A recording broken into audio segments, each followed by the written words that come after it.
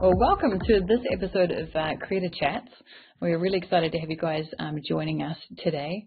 I've brought on the experts actually because this is a need that I've recognized a lot everywhere. My background is education. I'm Nicola Murphy, head in microlearning at Gnowbe.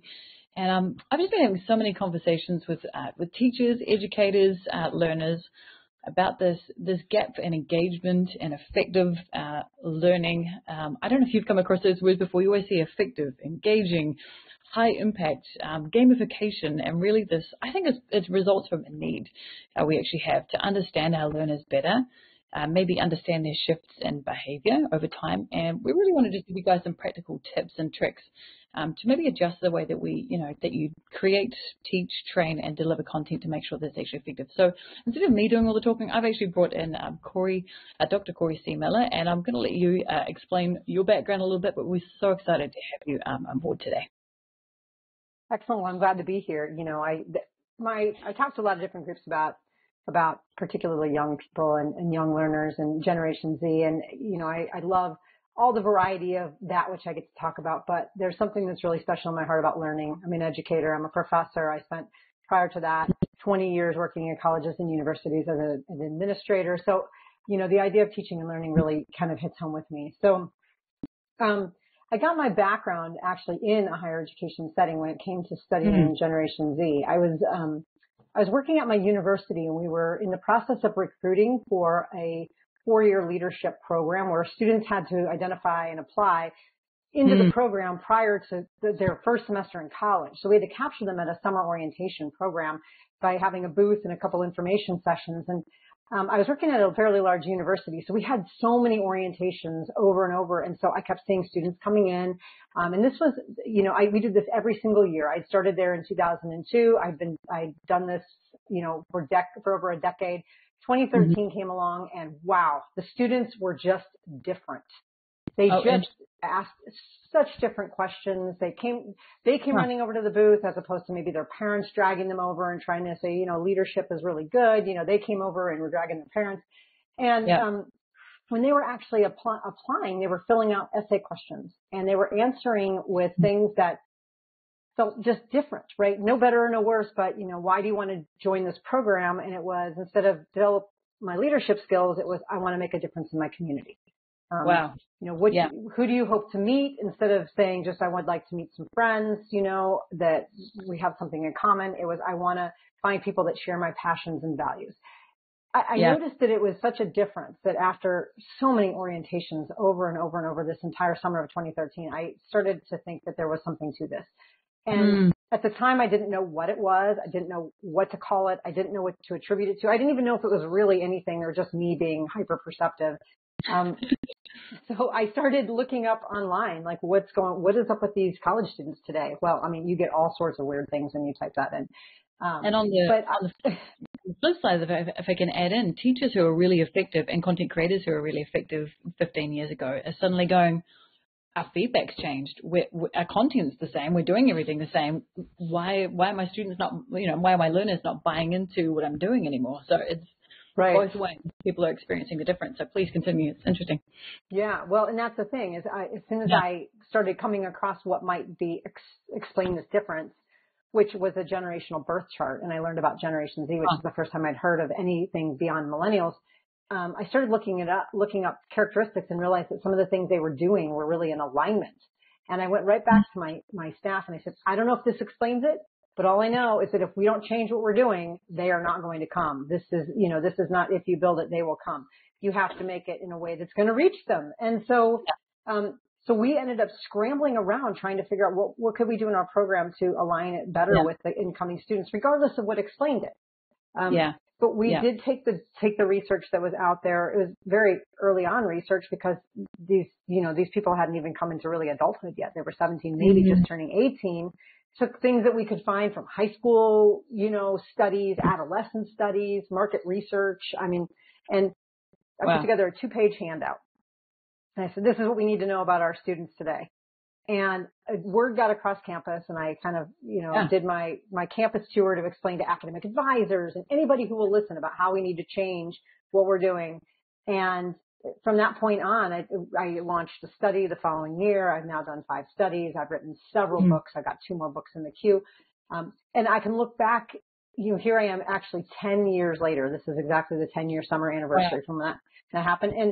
And while I can't 100% say that what I saw was a reflection of the generational shift, I can say that there was something enough going on that what I know now does help explain what I experienced in 2023 in 2013. So 10 years beforehand.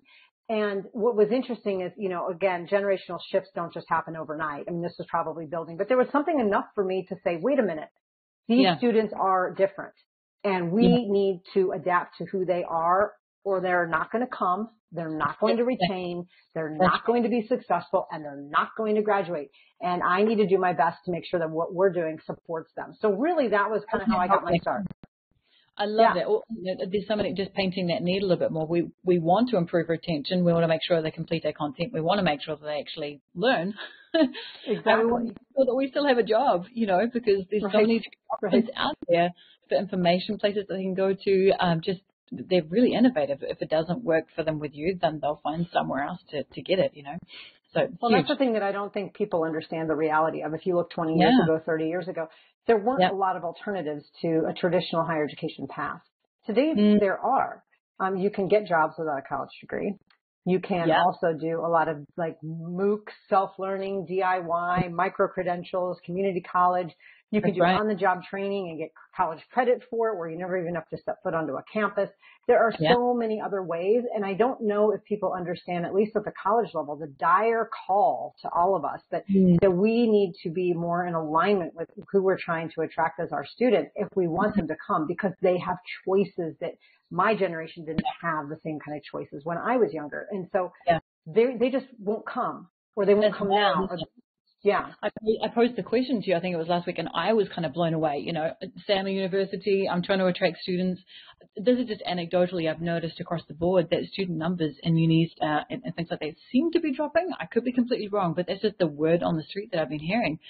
And I'm basically like, well, if they can get that content online, why come to a university? Why go through a degree at all? And you're like, they don't need to. The only thing that we hold over them is, and you can fill in the blank, right, just the currency of the diploma. But at some point, it's not necessarily worth it for some of them, especially because of the actual cost of it. And so, I'm not trying to scare higher education and say, we're never going to have college students, because that's not the reality. We're going to have college students. But really, do we want to maximize our own enrollment and our own success and our own retention? Because we also don't want to recruit a bunch of students who are not going to stay. That's exactly right.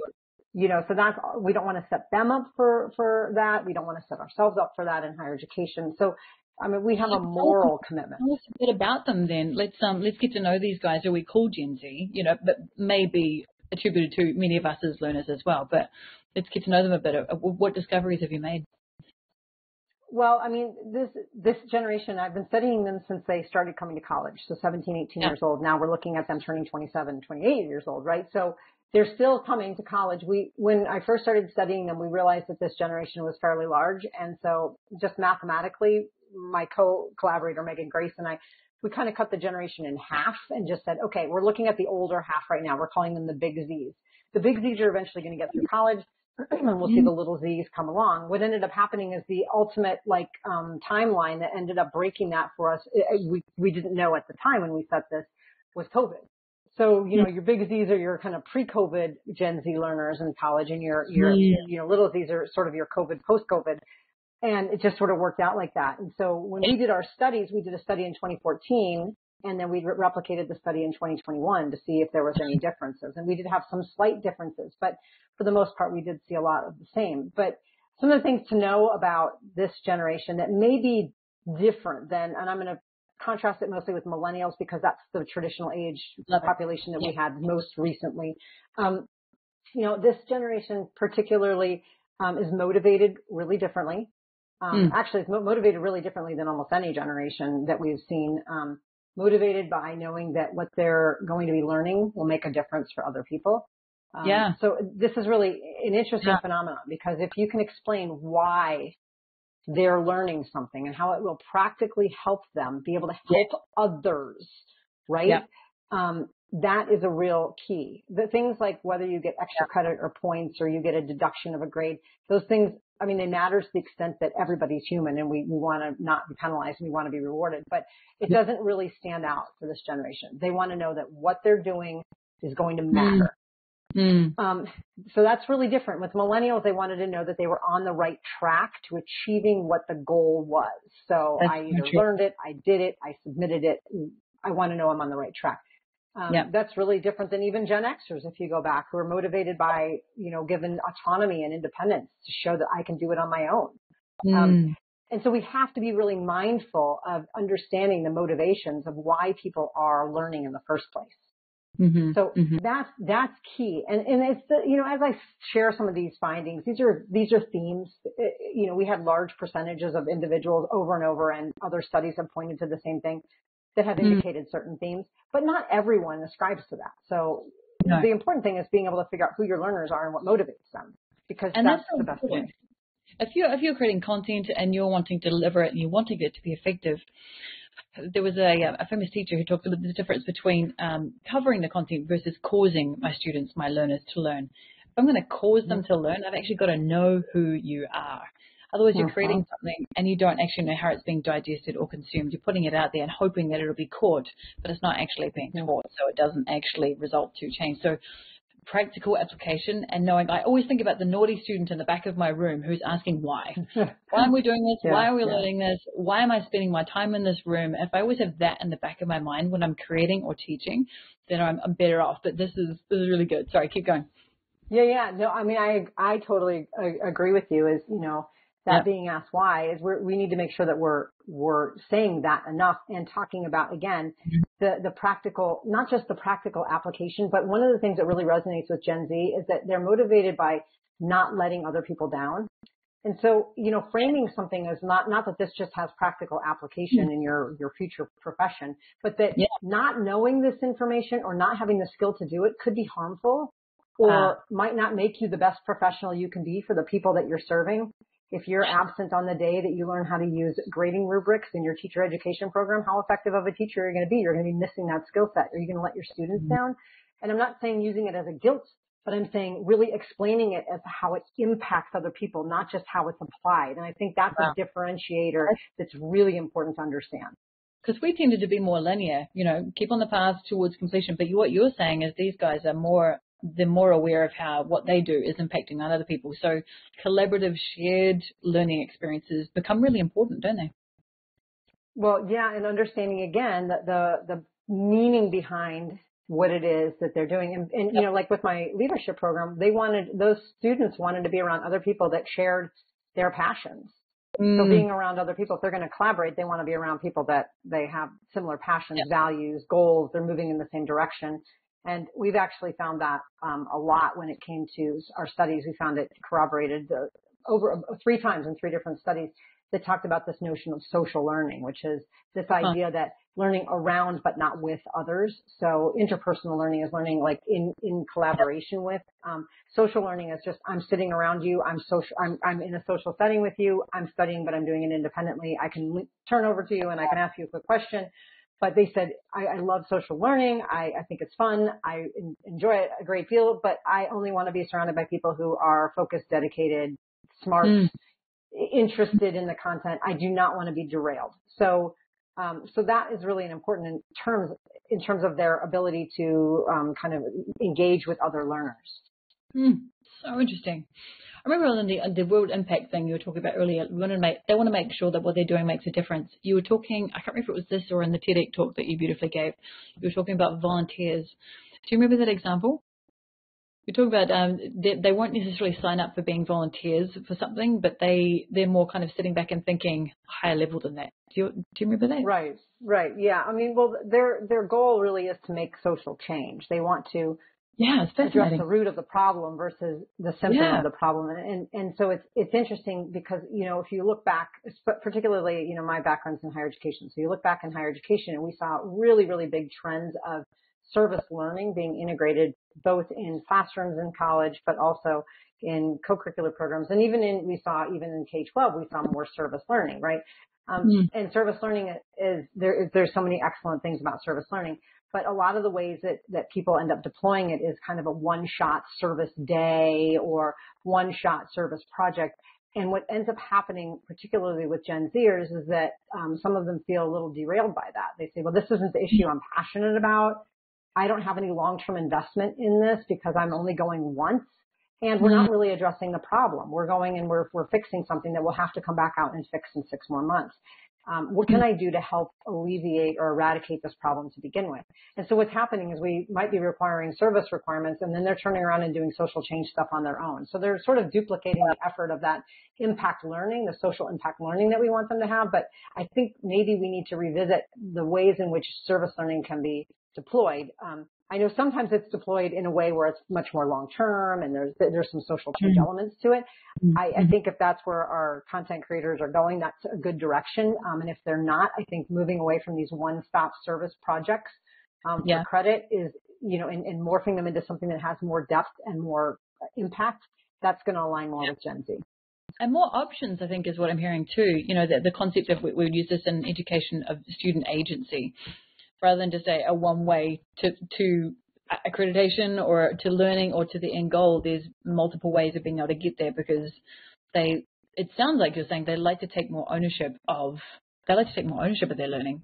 So being able to facilitate that and give them different options to get there. I hear you saying that too. It's interesting. Yeah. Well, I mean, that's important because they like the flexibility and the choice. Yeah. And so something with like a service learning would be good, because you could help them figure out if there's a particular passion project that they want, and then they can go towards that. Or maybe it's an organization they're already working with.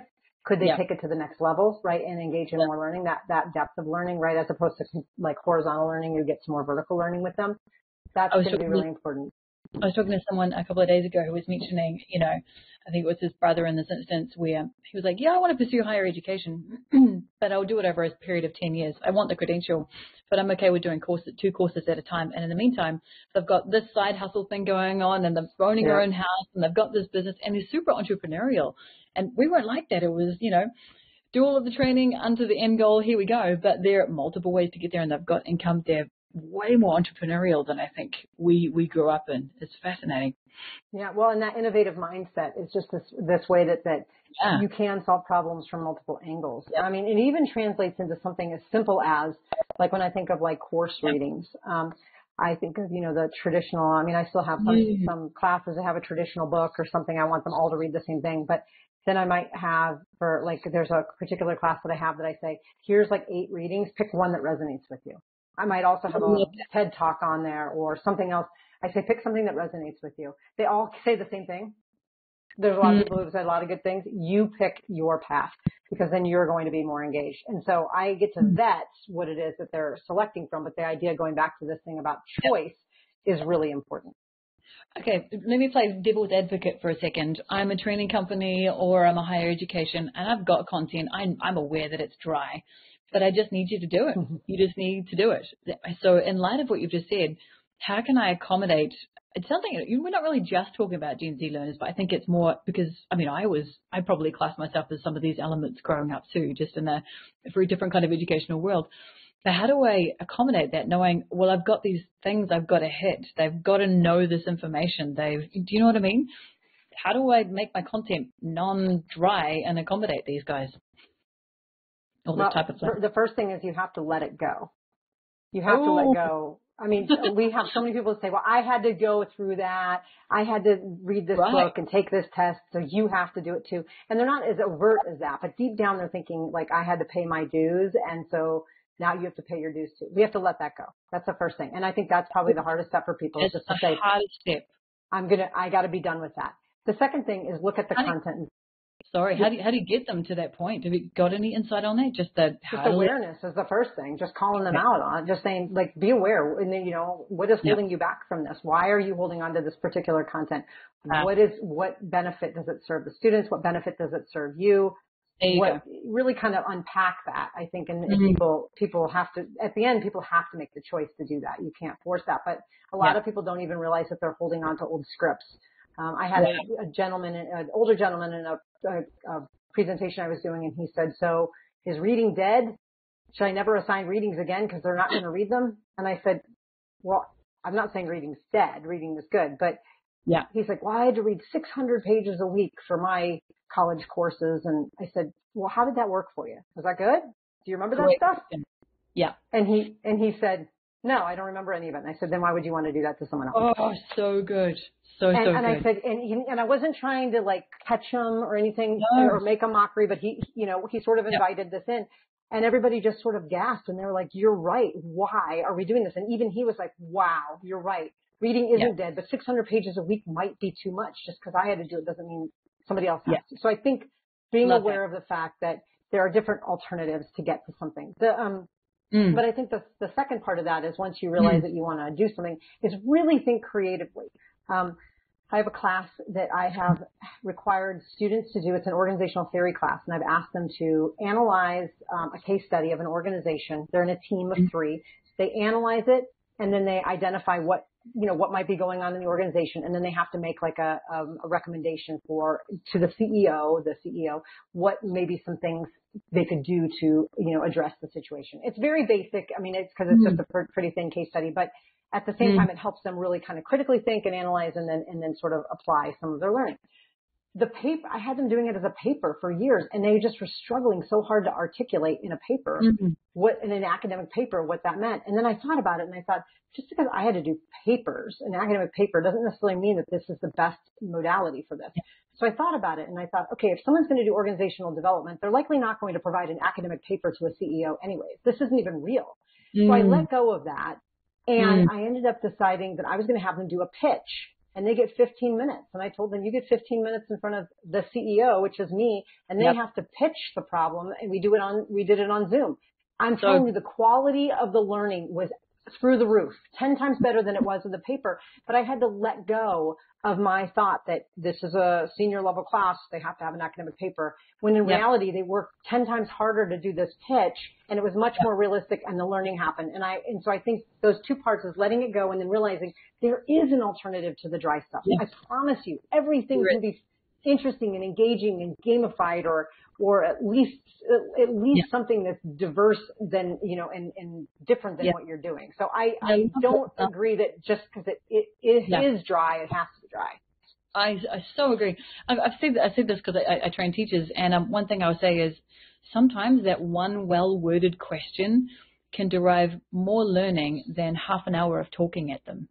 Because what they knew versus the question that you're posing rubs against the old, the new, I thought this is what this person had said versus what you're telling me, and then the rub happens, and that's where the learning goes, and then they end up going and researching way more outside of the time that you have with them to discover those answers. So I love that example of the project that you gave. I love it because they're pitching something, so it's adding to their own personal portfolio essentially. It's tied to something that's actually really, really relevant, just-in-time learning, and they're gaining personal experience in it. So something essentially you could put that on your resume, like I've got experience in this thing. It connects all the boxes, and it reverse engineers it a little. You're getting them to go and hunt for the information, and you'll probably cover like 20%, and they go and find out 60% more just on their own time and add that. And it's a much richer learning experience, isn't it? It's fascinating. Yeah, absolutely. But it all goes back to the heart of it is you have to look at what might not be working the best that it could be and let it go and say, you don't always have to throw out the entire assignment, but can you do something different? Can you flip it so that you're not just I remember when I was going through teaching training a million years ago, I'm not that old, but it feels like a million years ago, back in New Zealand, they would tell us great teaching is not being a dictator of information anymore because they can go and hunt the information themselves, but you're more of a facilitator. So you put yourself on the sideline. You're more of the guide on the side rather than the sage on the stage. And actually, you're learning just as much as they are. And that shared collaborative learning experience is way more motivating across the board. It keeps it from being dry, regardless of what the content is. I have students I'm teaching the art of learning to currently, and they think that the content's going to be super dry when they come in. It's going to be learning theory and questions and constructive feedback and reflecting, how to reflect properly. And they go away from the class going, I'm really inspired. I don't even think I like the content. It's the way that you actually frame it, engage them, that makes a difference. And so good. Exactly. I asked you a question, was it last week? What have you been learning in the last 6 months? Do you remember what you answered to that? I would love, if you're willing, to share the project and the research that you've been gathering, and then maybe, if you want to, just a hint of what you were finding? Well, in the last 6 months, wow, I've learned a whole lot. We finished up one study and started another study. So we have one that is Generation Z around the world. It's a worldwide study of more than 30,000 Gen Zers in 82 countries around the world. Oh, I didn't realize it was 50,000. That's amazing. Yeah, it was really, really big. It snowballed into something really amazing. So it was actually 81 countries. It was 32 research teams on the ground all over the world, which was really, really neat. So that was one of the things. And the other one was generations in the workplace. So I've been looking at comparing generations and their perspectives of, how they show up in their workplace. So if there's a particular one you want me to talk about, I could talk about either of them. I love them. They've given me a lot of insight. Oh. I really wanted in the workplace, I think, is fascinating for our audience. I think I love you speaking to that, but just a quick synopsis of the other one. You were hoping to find differences in learners across those countries, right? Right. Yes. We had researchers literally from each of these countries, 32 different countries, from Botswana to Singapore to Ecuador to Belgium.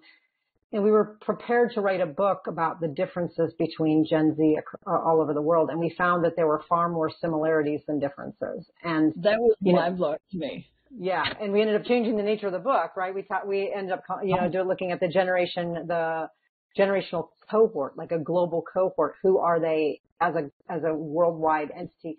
Now, granted, there were some, obviously there's some differences regionally. There are some nuances, but interestingly, a lot of the things were very similar. So that was, I just think it's fascinating. Okay, so let's flip to the workplace, because that's something I don't actually know. Yeah, well, we just finished up. It was our first study that we've done where we've done a comparative study with other generations.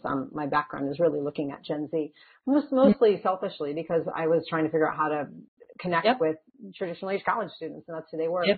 But, now they're in the workforce, and we're in the process of writing a book on the guide to generations in the world of work. And so we're working on that right now and looking at some of the kind of nuances of, kind of cultural shifts, sort of COVID-y, post-COVID kind of time. I mean, whatever this time is, after the emergence of COVID, I would say. And looking at elements of what do different generations maybe want. And we understand, and we do preface that there's definitely a career life cycle effect, right? Older people, regardless of what generation they're in, are going to be looking towards retirement. What they were 40 years ago, they were 60 years ago, they are now. But there are some nuances about some things that have carried with them through time that just are unique about how they identify in terms of, everything from like professional development, what kinds of professional development that they're interested to, how they learn. We're finding one of the changes that did happen from the pre-COVID studies to the post-COVID ones were that there's been a shift primarily with younger people, with Gen Zers, in moving away from the desire to have intrapersonal learning, which is like the self-learning, to more of a collaborative or interpersonal or social learning. And we think that can probably be explained by the isolation effect that happened for many of them who were in the prime of their schooling during COVID, as opposed to other generations who weren't, right? They might have been in the workplace, but so it's kind of like before COVID, people were like, yes, I love learning on my own. I want to take asynchronous classes. I like doing that. Yep. Now, not as much. And so the shift really there is, it's not that there's not an interest in asynchronous, but this element of hybrid. And that did emerge a little bit before COVID too, is this idea of hybrid learning, but it's much more pronounced now. It's saying there are things I can learn on my own. Do not call me back in person for a lecture. Like, that seems silly. Let me watch a recording. Let me, look something up myself or read something. But what they do, So what they want is, if they're going to be in person, is they want that to matter. They want there to be actual engagement. They want it to be activities, discussions, things that they wouldn't be able to have to that extent. Asynchronously for one, and maybe even synchronously online for another. But so we are seeing a little bit of a difference in that. You'll also see that folks like baby boomers were pretty excited for many of them to get back to the office, right? We've seen that with kind of the call for, no more working from home thing, and everybody else is sort of freaking out about it. And, older generations like, well, we never worked from home before and we want to come back. And so there's a big push pull there where you're seeing particularly younger generations saying, no, I don't think so. So if they have the capacity or the ability or the financial safety net to leave a job that is doing something where it's kind of pulling them back in person full time for no reason, a lot of them are saying, yeah, I'm out of here. I'm going to go look for something else. Interesting. Yeah. So, I mean, really those mentalities come back, right? Because that's not a career life cycle thing. It's not. I mean, we've never been in this situation before. It's not typically that older people want to be back in person and younger people don't. But it is creating kind of a residual effect. And, and things like learning and training and development. Again, if you're going to pull me in for onboarding, right, in a learning situation, make it worth my while if I'm going to be there in person. But here's the thing. Gen Zers really like social learning. So, think about like an onboarding or a training situation where you might have them, read or watch videos or do something, reflective or interactive and engaging on their own, right? Like modules or something, but invite them, not require them, but invite them to complete them in maybe a space with other employees who are doing the same thing or other learners who are doing the same thing. So they can be around people if they want, but they're not required to be in that space. Yeah. Some will take them up on it and some will not, but that's definitely taps into a choice. Yep. So like Gnowbe has that. We've got group walls. So you're going through a course as a cohort together. You're learning and you're sharing your learnings with other people, and there's a group wall and you can see everybody else's learnings on the same and comment and like things. So I think that's an example of what you talk about. That's really good. So interesting, is it? I think it highlights also the reason for not going back to the office is we don't want the busy work. We all know what those meetings were like. And I think, I mean, myself personally, I remember it was back-to-back meetings suddenly because everybody discovered Zoom. And we realized, maybe like 65% of these meetings is just send me an email. Why are we taking the time to sit here, in person for an hour and go through the stuff? And therefore, we move back to person, let's make sure it's meaningful as well. So it comes back to the point that you were talking about, like, it's really important to anticipate and ask that question, why? Why are we taking the time to have this meeting, to deliver this content, to produce this teaching? Exactly. Could this not be replicated at the 100% in an online synchronous setting, or even more so in an online asynchronous setting? What do we gain and what do we lose by each of those things? And it's okay to have in person. I'm not against in person. There's reasons for calling people together for unity and cohesion and all of those kinds of things. Yeah. But if you're pulling people together to just read a memo or to make announcements like that, a lot of people will really become disengaged, and likely then when you do call them together for a really purposeful reason are already disengaged because they're anticipating that that's just going to be a waste of time. And so it takes a lot more effort to say, what modality is this going to be most effective to appeal to people to be engaged? You can force people to be somewhere, but you can't force them to care about being there. So I mean, that's going to be, so you can force people to be somewhere, but you can't force them to care to be there, right? So you might call everybody back into the office and they're sitting there and they're daydreaming and they're doing whatever it is, right? Or they're just going through the motions. But if you call people back for a reason that matters to them, particularly Gen Z, where they want to know what they're doing matters, then they're going to be engaged and they're going to get a whole lot more learning out of it. They're going to get a whole lot more, impact out of it. So we want to create scenarios where we're allowing people to flourish, right? Like not just be in attendance. Love it. Very good. There's a difference between, I often use this phrase, it's the difference between, you want to convert them from being a passive consumer to an active contributor. Yes, exactly. Big difference in the philosophy of creating and teaching and delivering. I'm going to flip it for you just for a second. This is not a question is coming, but I was thinking about it this morning. If you could highlight gaps that our Gen Z learners have, that would be really, really great for our creators and teachers, people who deliver content, to know about, what would you say they would be? Here's a couple that I've heard. I've heard that they've got shorter attention spans is the classic one that we hear, right? That's why we see the words engaging, effective, impact around. Could you expand on that list? I've heard something about soft skills. They're coming back into the offices or into jobs and aren't actually particularly great at communicating or dealing with conflict or looking people in the eye. I've heard, I'll stop there for a second because I'm curious to know what you Right. Well, I mean, those are real things, right? Like the attention span is certainly a real thing. It's interesting though, because while Gen Zers have pretty much that their attention span has been lower than probably, other generations when they were their age, if you compared it. Other generations, older generations, are also decreasing their attention spans, because we're being pulled in so many directions, right? Where we're, we're on our devices and we're trying to do a million things. So that's one thing. So when we make content, and this is a pretty, secure thing to say across all generations, is short and sweet snippets of things is going to resonate with a lot of people. Even though my attention span might have been longer when I was younger, now here I am at this age, I still don't want to watch an hour-long video. Like, I just don't. Like, and so it's one of those things like, well, if I had to do it, you have to do it. No, nobody really wants to do that. Give me like a 6-minute video and a reflection, a handout, a worksheet, an interactive thing, a breakout, something. I mean, a classic example is movies. If you look at movies back in the day, there were longer sections before they were cut to a new scene. Now it's just like 5 seconds. It seems to be a new cut all the time going through to keep people's attention span going, right? That's good. Yeah. So that's one thing. I mean, the other thing too is this idea of communication. And I always say this with things like group work, group discussions, group assignments, whatever it might be, is that Gen Zers, generally like group work. Some of them don't. And there's a lot of reasons that, we can get into later on about why that is. But one of the things that a lot of them struggle with is creating that communication, collaboration, the ability to just even chit chat with people and having dialogue with people. They've spent kind of in the aggregate, they've spent less time in socializing or engaging with people in their lifetimes than most other generations have by the time they were their age. And this was even pre-COVID, just because of technology and all sorts of other things. But so we're talking about a generation that has less practice to be able to do those things.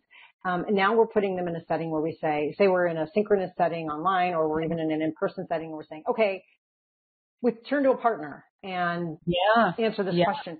The anxiety that creates in people who, they haven't really grown up with a lot, generally as a generation. I'm not talking about individuals. There's some individuals that are excellent at dialogue, but they haven't grown up specifically with a lot of that kind of interaction. It's like, what am I supposed to say to this person? Who is this person? And is that really the best learning environment when you have a sense of kind of anxiety and concern that what you're going to say might not sound good? You might come off like an imposter, or you don't know enough. And then when we talk about group projects and group learning, it's like, well, what is my contribution going to be? What if someone who judges me for that? What if they don't think I'm good enough or smart enough? And so if we don't attend to that as educators and think about how do we create a safe space among learners, how do we help them do some basic communication skills? I mean, we shouldn't, if people are going to say, we shouldn't have to do that. They should have learned that when they were younger. Well, some of them haven't. So if you want to come up with that notion and dig your heels in, fine, but your group projects and your dialogues are not going to be as rich. So take the time to talk about how you have a meaningful discussion, how you explore questions to their depth, how you create safe spaces, how you create expectations for working in a group, and literally spend the time having them learn how to do that, so that when you ask them to do that, they have the skills and the confidence to be able to be effective in doing so. 100%. Always address the needs first. I remember back in teaching days, it was like the first 5 weeks in the classroom were spent setting up routines, expectations, developing rapport with anybody and everybody. Why? Because they can't learn a darn thing, according to research, until those things are set. Case in point, did an orientation with the university a few years ago, and they had all of this information thrown at them, the usual kind of standard handbooks, policies, all those kinds of things, detentions, suspensions. And then they got to the end of the week. I had them, and I said, who can remember anything that they learned in the first week? Not a person raised their hand. Why are they still thinking, do I belong in a school? Have I got what it takes? All of those kind of things that you're talking about have to be addressed first. So we actually need to, it's not dumbing down our content, but it's actually scaffolding them beautifully so that they can actually receive the thing that we really need them to learn. Exactly. Yeah. I mean, and that's the thing is, when I think about orientation, I mean, if it were me, my number one goal would be a sense of belonging. I don't care that they need to memorize where the health center is or what time the library is open. I need them to feel like they belong here and that it's a safe and affirming space for them and that they feel connected. I would spend probably more time doing connective activities for school pride, for getting to know other students, for those things. And if I got around to mentioning when the library was open, fantastic. But I mean, people know that there's a library on campus and you can give them like a little handbook and tell them all the different policies and all the different times things are open in a campus map. And I don't mean to to be insulting, in that sense that how we're approaching orientation isn't really effective. But the reality is with this generation, if they don't feel connected and they don't feel affirmed and that they belong, then they don't want to be there. They're not going to go to the library because they're not going to go to college at all. And so I say this, it is kind of dire in some ways. Like, we have got to rethink. Learning doesn't just happen in a classroom. Learning happens in all of these spaces, but learning has to be affirming at the same time. And on that too, I remember you saying it was like students are they're not choosing courses based on the content necessarily anymore. They're choosing it based on the actual instructor. And some of the trainers too. And I think that's a real encouragement for those, because I'm always thinking, okay, how do we apply this to people who are creating content completely online and they're actually completely disconnected from the consumers who are going through? It's like, personalize your content and put yourself in it. So often as we as instructional designers, we tend to hide behind our content. But actually, in the rise of AI and information is kind of taking a little bit more of a back seat because they can access it so quickly. But if your personality is actually present in the content and you're putting stuff forward and you're helping to facilitate, there's that feeling of being cared for, walked through an experience, I'm more likely to get buy-in. Yeah, absolutely. Well, and it's interesting too, because when I think about asynchronous content in particular, there's I don't know where I've felt this undertone. It's definitely not been a directive, but I feel like in some sense that when we create things like maybe videos, that they need to be so generic that we're almost like just a robot spokesperson, and this can be picked up and used over and over and over with different kind of instructors who are tagged or assigned to this course. When in reality, it's like giving those personal experiences and telling those stories and letting them get to know you is really the richest part of the learning. And I think we abandon that to make it so universal, but in a sense, we're losing the connection that, our students get with us. Oh, so good. There's so many different learnings from what you've just last little bit of time. I'm thinking applicability. I'm thinking about making the concept, making it matter, personalizing it, thinking about the why, really knowing my audience, not just Gen Zs, but learners across the board, because we all have elements of this already. Corey, where can people find out more information about you if they want to? Well, you can get a lot of great resources, including links to podcasts I've been on and articles and books and all of those things in the press and my TED Talk and things. You can go to CoreySeemiller.com. And so you can find it all there. We're constantly releasing new information. Like I said, we have a book coming out January of 24 called GenZ Around the World. Another one slated for January of 25 called Guide to Generations in the World of Work. Much more just continuing to come upon, more and more resources. And I just put them right up on that website. Sounds great. And what we actually do is we have a really unique way of doing podcasts at Gnowbe. We'll actually Gnowbify this interview. So if you want to dive a little deeper, I'll put those links within that program, and people can go through and learn a deeper dive in terms of this content and bits and pieces that you want to have thrown up there as well.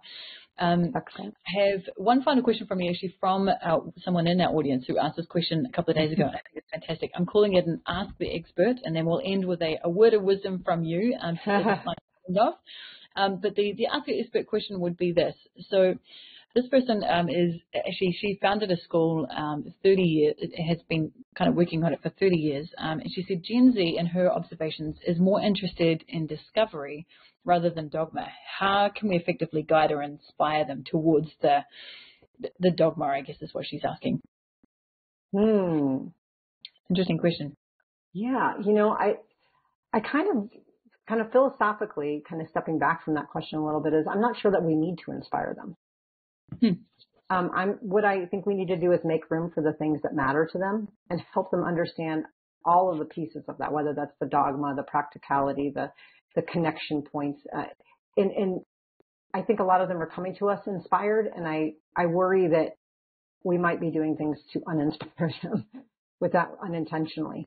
And so what can we do is help them figure out what those passions are, and then help them get connected to all the different resources and ways about exploring that passion. And I think that's the key to what we need to be doing, not just in this person's situation, but also in the situation of just generally, some students do come to classes or experiences like, I'm not inspired by math and I've got to take this math class. But finding something within the content, helping them discover what in that content might be inspiring to them, because there's something that speaks to everybody and everything. There just is. You can find it. And our job as educators is to help them connect with our content and find it. And for some, it's going to be a lot easier than others. But then once they find that passion, let them go with it. They will be inspired themselves. Yeah, and I think on that too, I think that's really good. It's like we can bring the correction, like facilitate the experience, but then bring the correction points where you see them kind of going off the learning path down towards something you didn't intend for them to learn. Right. And sometimes what you didn't intend for them to learn is a learning experience for us, and we're like, wow, I'm going to incorporate that in the future. Or sometimes it's just completely off the rails, or it's misinformation, and we help bring them back in and tie them back into what is that inspiration point for them, and get them back kind of into kind of more fact-based or more reality-based experiences. So good, Corey. Okay, final word of wisdom from you. What would it be? Throw you on the spot here. My final word of wisdom is going to be, let it go. I think I really resonate with that idea. Just let it go of the way that we've been doing things. If they're working and they're awesome, keep them.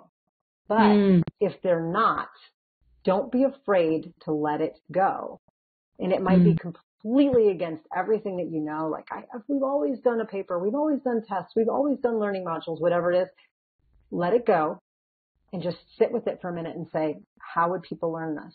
And the other thing too is, in some sense, the golden rule is this idea of treat others how you want to be treated. Sometimes the way we want to learn is not the way our learners want to learn. So that's exactly let right. that go too, right? Like I really maybe enjoy reading, but I don't know that my learners do. So think about, what can I let go of that's my own bias, my own lens, my own expectation from my own history, from my own preference, and let it go, learn who my learners are, and redesign things with choice, right? With a broad spectrum of choice, and be able to tap into what it is that they're going to excel at and they're going to enjoy.